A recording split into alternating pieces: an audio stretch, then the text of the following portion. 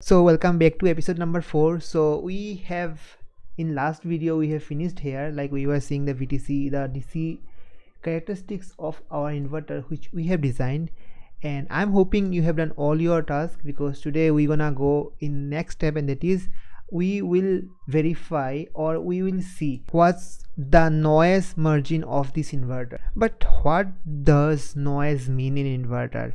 There is already a detailed video in my interview tutorial series, you can see this video. But in short, so see, after we design our inverter, then the user usually give here 0 or 1.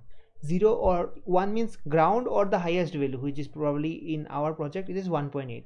so he or she need to give this particular value. But if there is something, and for sure there would be something which will introduce the unnecessary or unwanted voltage and current to your input. So for example, if a user has given 0 in the input, 0 volt, which will be 0, which is the ideal case, but due to or for sure we'll have something, for something we got a voltage of 3 got added, so that means we have a 0.3. Now the task of our inverter, our design, and that is it should consider it as a low only. So ideally we are expecting a 0, but we are getting a 0.3. but still, if inverter consider it is a 0 input, so in the output if we get a high output, then perfectly we have eliminated the noise. And from this curve, this is your V out, this red one is your V out, and this is your V in. So probably here we have our 1.8 mark, and roughly here we have the middle one, 0.9. so if we give a 0.3, we can see for sure if we give 0.3 in the output, we are getting the high which is required. So that means we have the noise margin. Noise margin means that much of flexibility is given to the user to use it. And if we can see roughly, then we have a noise margin of 0 to 1.9. like if you ideally, they will for sure will give a 0, but if ideally up to 0.9 of disturbance are added, then also our inverter will consider it is a low. And same is true for the other part, like this part of the section. But this is a rough estimation. Today's task is to know what the exact noise margin of our design which we have designed. So let's get back to the Xschem. Okay, now you need to concentrate here. See, this blue curve, as we already know, it is your V in, and this red curve is your V out. So if I go to the analog concepts of gain, and why I am going to gain, because we want to eliminate the noise. That means we want to work on the range of voltages where there is a gain is 0. For example, if I work on this range, okay, this range, this whole range of V in up to 0.6 roughly, and if I give 0, 1, 2, 3, 4 or 0.6, I'm giving 0, but due to noise I'm actually giving it 0.6, like 0.6 volt of noise, then also I'm getting the output as 1.8 or roughly there, which is desirable. That means I'm eliminating a 0.6 volt of noise, or there is no any gain. For example, I am giving a sinusoidal here. Okay, I'm giving a sinusoidal. Why sinusoidal? Probably it's a noise of sinusoidal. I have given 0, but due to a noise of sinusoidal, my 0 input come up to here, these positions. Okay, and here it is sinusoiding, like it is alternating between 0.4 and 0.6. but at the output I am not amplifying their sinusoid. I am getting a fixed 1.8 always. That means it's a 0 gain region. And same is true here also. For example, if I want to give the most maximum possible value 1.8 as my high input, but due to some noise it came here, and here it is sinusoiding, or noise would be unpredicting, right? It won't be sinusoidal, but yeah, there would be some unpredicted waves here. But at the output here I am getting a 0, and I am not amplifying my noise, right? And as in my theory class I have already said that there must be a range, like 3 partition 1, partition 2 and partition 3, and we need to define that. And in my theory class I have already defined that, and that is the range where the gain is 1. That is the ultimate range. if my gain is more than 1, that means any noise is there, I am amplifying it. So if there are stages of circuits, then I am amplifying a noise, it will get amplified, and at the output probably there is no signal left at all. So the highest tolerable range where I can give my input, and that is when my gain is 1 or -1, because it's the inverter, like I'm inverting. So to define this three partition 1, 2 and 3, we need to find out a reason where the gain is 1, and here it will be -1, and then it will increase, and again it will decrease, and here it will be again -1, and then it will be 0. Okay, and we know for sure what's the formula of gain, and that is your V out by V in, or in derivative from it is dV out with respect to dV in. And these graphs here, see, this is our independent value V in, blue curve, and that is the dependent on the independent value of V in. And as ngspice is very powerful, so we have the mathematical functions already predefined. For example, I need to find the derivative of V out with respect to V in. So I'll do what? I'll define, actually let me plot directly, let me see if it can plot directly. So plot to find out your derivative of V out, I'll write derive and then V out. It will directly take with respect to V in is there, right? But our V out curve is coming because of a independent value of V in, so it will directly take the reference as V in. So you just need to write derive V out, and let's see, and see here we are this is your gain curve actually. Okay, and you can see, as I said, this region there is a gain 0, and then up to 0.6 probably, and then again here gain 0, and these two region are our zero noise. Like if we give any noise here, any noise means in that voltage range it will be eliminated. But in this region there is a high gain. See how much gain is reaching here. So in this region, if you give any input here, probably you will get some answer, but it is undeterministic, we don't know, it will land in this area or that area. So that's why after designing it, we'll tell the user, hey, please give a input between this and that, but we need to define it, right? So we'll define today. So see here, somewhere it is crossing 1 for sure, somewhere it is crossing 1. So we need to plot these two graphs together, and we need to find out what's the reason where it is crossing 1 here actually. So let me define a variable here, so we can store it. So to define a variable in ngspice, we'll write let and probably gain. So let gain equal to let me make it absolute, non-negative number, so we'll get a positive number only, absolute. So AVS will give the mod value of my derivative of V out, and then we need to plot it for 1, like the region when it is more than 1, so that we can directly define it. So just follow me, what I'll do here, I'll write if it is greater than or equal to 1, and save this thing to gain, and let me press enter, and now let me plot the gain. Okay, negative turn to positive, but the things what I'm expecting, it is not there. Like what I want, and that is make it fully 0, and then when it is 1, that time only you plot this graph here, so that we can get the exact value where it is becoming 1. So I'm missing something probably, let me see. Okay, okay, here you need to give a space actually when it is greater than or equal to 1.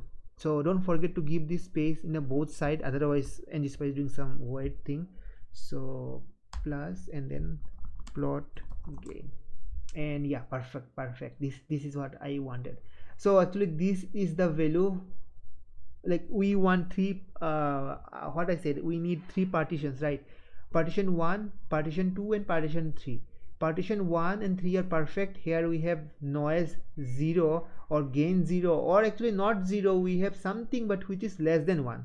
Up to 1 we can tolerate, up to 1 we can tolerate, but at the point when the gain is going more than 1, this partition 2 we will never insert our input here, because if we insert our input here, if there is no noise, then perfectly we'll get some answer high or low. But if there is a noise, then output would be undeterministic. It could land in this area or that area, so that's why we will avoid this region. So from this graph only we can just see that what is our noise margin of this inverter, and that is in the lower side your noise margin is this actually from 0 to, I am not sure exactly number. I will actually superimpose this to this to know the exact number here. Probably if I increase it, I think we'll get the number. Yeah, we are getting it, but still it is not clean and clear.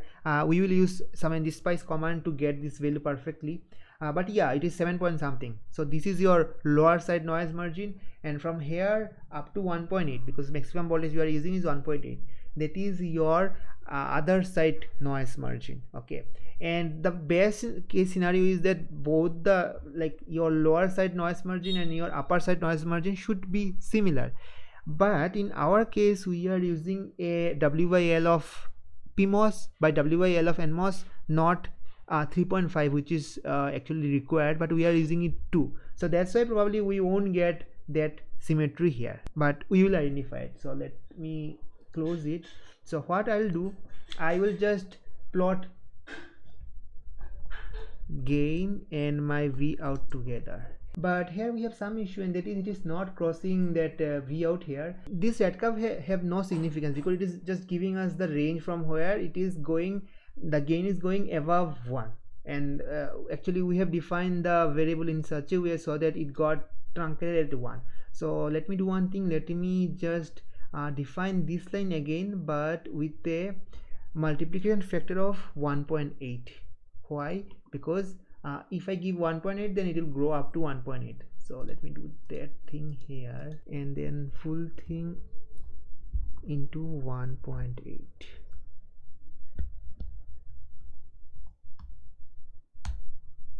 I did something wrong. It should come from here.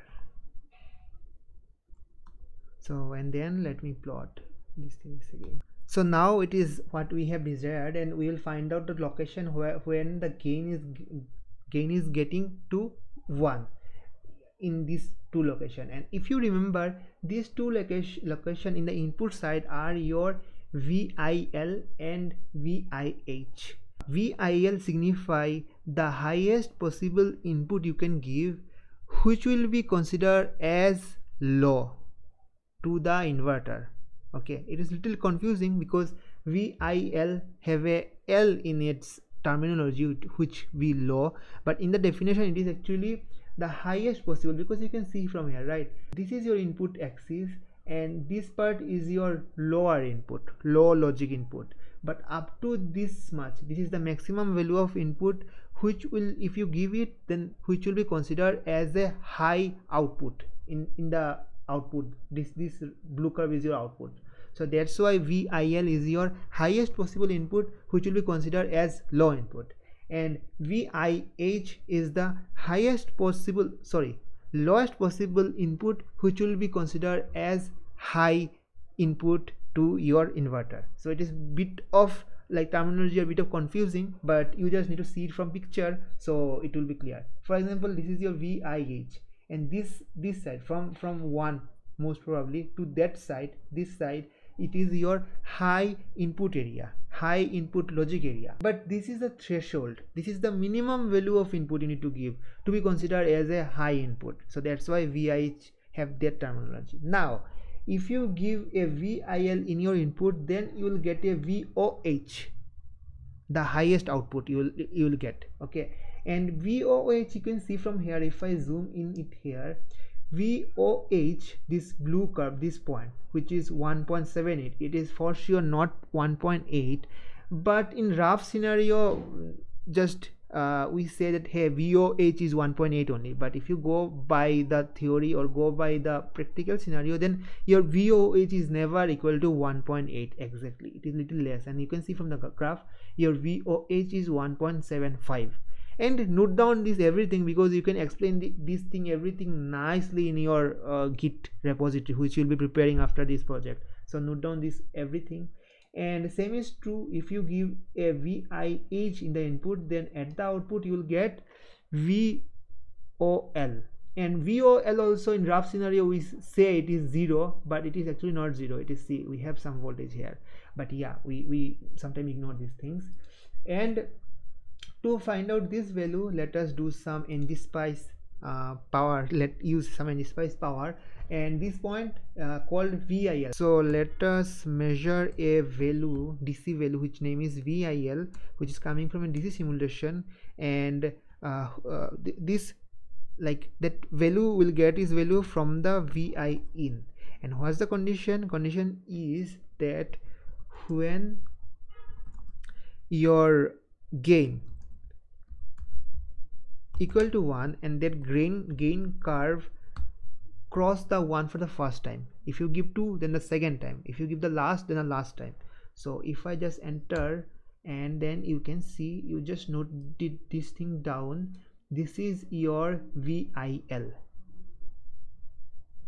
Now if you do the same thing, just make it last.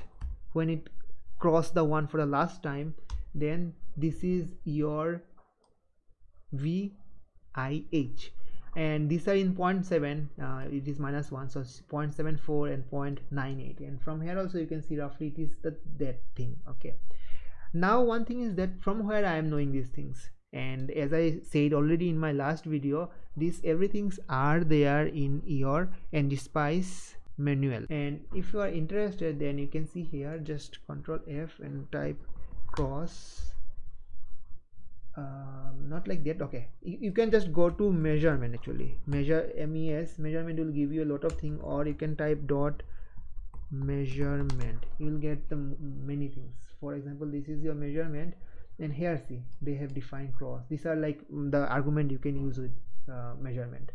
So likewise you can just explore like what they mean exactly, but yes, you can use them as this. So now if you want to find out your noise margin in lower side, in theory they have a formula, but from here you can directly say, hey, it is from 0 to this much, so in the lower side this is my noise margin, and at the upper side it is this. So if you do the calculation, it is your 1.8, the maximum range where we can go, it is 1.8 minus 0.98, so it's roughly 0.82.